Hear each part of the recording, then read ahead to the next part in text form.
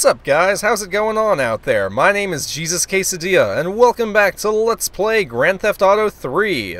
Oh, I always love this time of day, sitting down with a nice cool glass of water in my hand, video game controller in the other, ready to play some GTA. It's super cool to have you guys joining me here again today. Thanks for coming on back. We are here outside of sexy Asuka's apartment. And I think we're going to go ahead and kick off today's episode with doing another mission for her, so let's get right into it. Two-Face Tanner. Maria and I have gone shopping. Shopping for what? More massagers? Informed us that one of our drivers is a strangely animated undercover cop. He's more or less useless out of his car, so we've tagged it with a tracer. Wait, if you were able to do that, why didn't you just blow it up? You know, rig it with explosives or something like we've seen happen countless times throughout the game already. Oh well, let's go ahead and waste this guy. You know, I've started to notice a lot of characters in this game don't really communicate directly with the player. I think this is like the second time that Asuka has left us a note instead of actually appearing in person. And Tony Cipriani did that a lot too back when we were still working with the Mafia. Then I also know that there's a bunch of payphone missions that I've been putting off that I'm going to have to get to at some point. But I guess the point I'm trying to make is that I think that the game developers were just being lazy, like they didn't want to animate a bunch of cutscenes or something. So instead of actually having character models there to talk to, they just leave you notes. It's just so weird that this has happened so many times throughout the game. I feel like it was really intentionally done. But okay, I see a car over there. I'm guessing that we're probably going to have to get this guy. I hope we're not following him because she said they put a tracer on the car. So actually that leads me to think that we're just going to be trailing him. Let's see. Yeah, because if we want to kill him, we should have just done it right then and there. Oh no, it says damage. Okay, let's just go ahead and ram into him, I guess, or let's shoot at him, actually. Oh, whoa, holy Jesus, 4 stars? Are you kidding me? Fucking Christ almighty. Okay, so this guy had, like, the entire Liberty City Police Department looking out for him, apparently. My god. Well, I only have to damage him a little bit more, it looks like, if I could just get a couple more shots off at him. Oh my god, all these cops are getting in my way, though. I'm starting to notice something about Grand Theft Auto 3. It was kind of the same thing in Vice City, actually. Cars don't take a whole lot of damage to blow up in this game. Compared to, like, San Andreas, and especially Grand Theft Auto 4. In those games, cars could take a lot of punishment, but... Well, yeah, there you go. See, my car's already ready to explode. I mean, I only got hit by police cars a couple of times there, and my car just fell apart. Oh, crap. Okay, you know what? This is just great. This guy better not get away, I swear. Because that damage meter is, like, that's filled up, right? Crap. I can't even drive away because there's so many goddamn cops. Oh my god, they're everywhere. They're jumping and flying, and oh my god, I'm just going to take a cop car. Try and sneak away while I can. Jesus. Okay, God, I don't even have time to stop and catch my breath here. I gotta find this guy. Okay, he didn't get too far away. And, actually, pretty cool thing, if you have a police car and you have the siren going, then traffic will move out of the way for you, so that might come in handy for this. Oh, wow, whoops, didn't mean to run you over there, my bad. Alright, come on, if we can just, like, bump into this guy once, he's, like, ready to explode. Oh, come on, really? Oh, why do they always have to run? Oh my god, oh geez, there's a police van. Alright, you know what, this is just too much. Oh god. Oh my god, am I even going to be able to catch up with this guy? Shit. The physics in this game are just crazy. Anytime a car hits me, I go flying in the other direction. It's just insane. Okay, come on, we got this guy. Did we get him? The damage meter's gone. Do I have to go back and, like, run him over or something? Let's go squash him like roadkill. Awesome. I'm gonna pop some tags. Got $20,000 in my pocket. I'm hunting, looking for a come up. This is fucking awesome. Alright, so it looks like Asuka's missions are done, so at this point, why don't we go do Ray's? Because right now it looks like the only guys left for us to do missions for are Ray, that creepy cop we met in the bathroom, and Kenji. I'm gonna save Kenji's missions for later. Let's go ahead and meet up with this guy again, because I'm really curious as to what his whole deal is. He took more bribes than anyone. Do you, like, live in here? God, isn't it embarrassing bringing women back to this place? He's under armed protection in Woodside property down in Newport. Some apartment behind a car park. Torch that place. That's it. Flush him out. Flush him out. I see what you did there. Talks to nobody. Okay, so if I caught the gist of that, I think we have to go get rid of some guy that's in witness protection. Yep, sounds like a plan.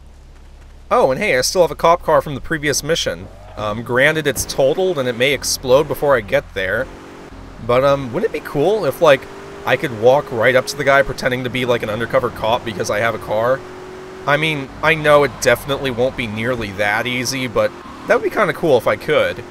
Alright, so this guy's actually pretty close over here. Let's go ahead and... I think he said he wanted me to torch the place, is that right? I wonder if he gave me, like, Molotovs or something to make that happen. Okay, so that must be the guy's apartment. How do I get up there? What do you want me to do, game? Give me some direction here. Do I have to, like, snipe him? Oh, that's a hidden package over there. I don't want to grab that. I'm going to save the hidden packages for a bonus episode, probably. So I'm not going to bother grabbing any of them until I do that, but... Is he even in there? It doesn't look like there's an occupant in that building. What does the game want me to do? Do I have to, like, go around? Is there, like, a front door I can go into? I mean, my only thought is I have to, like, sneak in or something? Like, maybe there's a staircase I can use to get up higher? Because that's pretty high up off the ground, and I can't seem to shoot the guy if he's even in there. Oh, game. I'm developing a very strong love-hate relationship with this game. I mean, I love it because it's a Grand Theft Auto game, but I hate it because it's, in very many ways, completely unpolished compared to the more recent games. And I guess that's to be expected, but still. Like, this is just ridiculous. What am I supposed to be doing here? I'm running around like a chicken with its head cut off. Okay, I know that Ray said to torch the place. I assume maybe there are, like, Molotovs somewhere that I missed that I, like, walked by and I didn't notice. I guess I could try using my grenades, but I don't think I can even throw them that high, can I? Oh, no, I can. Oh, shit, well, I just blew up my getaway car, so that's great. Yeah, there's no real good way to aim these. And I'm kind of scared to get closer because when they bounce off the wall, they kind of come back at me. No, is this what I'm supposed to be doing? Maybe I need to go get Molotovs myself? Does the game expect me to do that? Oh, hey, that worked. Well, how was I supposed to know to do that? The game didn't say use your grenades. Oh god, oh god. Okay, there are dudes shooting at me. Where are you, buddy? Let me just run you over. That might be easier. After having had a chance to play Grand Theft Auto 3 for a little while, I have to say that the game's biggest weakness, at least to me, is the shooting system. Oh wait, what? I failed the mission?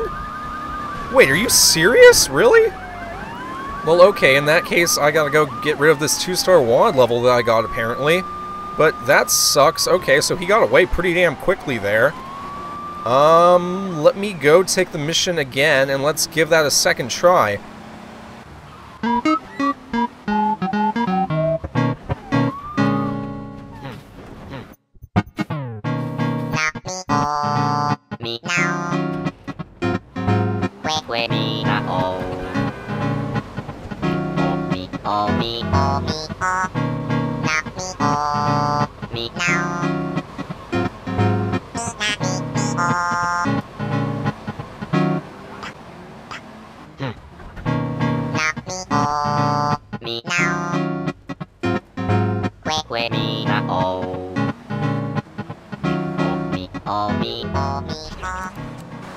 Okay guys, we're back. Now that I know a little bit better what to be doing, I think I should be able to do this. I got a much faster car this time too, and I'm going to park it further away so that I don't accidentally blow it up. But before I got cut off there by the mission failing, I was going to say the thing that I like the least in this game after having had a chance to play it for a while is probably the shooting. In particular the aiming mechanics, the lock-on, it really doesn't work that well. In like Vice City and San Andreas, when you lock onto an enemy, the camera kind of like auto-focuses on them, or it shifts so that you can see the person you're aiming at easier. Oh, we got him this time. It looks like there's more than one guy in the car, though. Yep, those guys are done for. But, yeah, the auto-aim in this game is just really, really terrible. I hope I'm not the only one who thinks that, but I notice a huge difference between, this game and especially, like, San Andreas and Grand Theft Auto Vice City. In those games, I thought the aiming worked fine, the shooting mechanic was great. I mean, it's not the best in any video game ever, but it worked. And in this game, I'm constantly getting into these gun battles, and I'll lock onto an enemy, but then the camera doesn't focus on the enemy, so I can't see if he's dead. I can't really see who I'm shooting at. I don't even know if the thing I'm locking onto is an enemy. Sometimes it's a pedestrian. And so I feel like that's screwing me up a whole lot. But let's go ahead and take one more mission for Ray. Ray. Hey, Ray, hanging out in the public restroom like a creep. Please don't tell me he's going to be using the facilities. Hey, Chad, over here. Oh, no. Oh, God. Ray, are you secretly Nintendo Capri Sun? Because you're in the bathroom. Roughed him up yesterday. Said they'd be back for some of his stock today. He's going to need backup. And in return, they'll give you knockdown rates on any hardware you buy. Ooh, that sounds like a good deal. But the old sciatica's playing up. So, yeah, I'm just gonna leave you to that. Better get some more toilet paper. But enough stealing catchphrases for one day. Let's go ahead and... I didn't even catch what was going on because I was so entirely creeped out by the fact that he was talking to us on the shitter. All I heard was something about arms deals and yada yada yada. So let's just head out in the direction of the mission, and I'm sure there will be some indication, hopefully, for a change. But while I have a second driving on over to our mission, guys, I just wanted to say hi, check in with all you, make sure you're doing well. I'm actually a little bit under the weather here. I think I got the flu from my boss. He left work early the other day because he was feeling sick, and kind of just left me to cover the last couple hours. But I woke up today and I thought I was okay, but my stomach's really starting to act up now, so I just hope that you guys are doing well, because honestly I've felt a lot better, and it's no fun being sick, so I hope that you guys are all well and everything's okay with you. Whoa, is this guy missing an arm? Wait, is that Phil Cassidy? I mean, it doesn't sound like him. It doesn't even look like him hardly, except for the fact that he's missing an arm. I know that that happened in Vice City.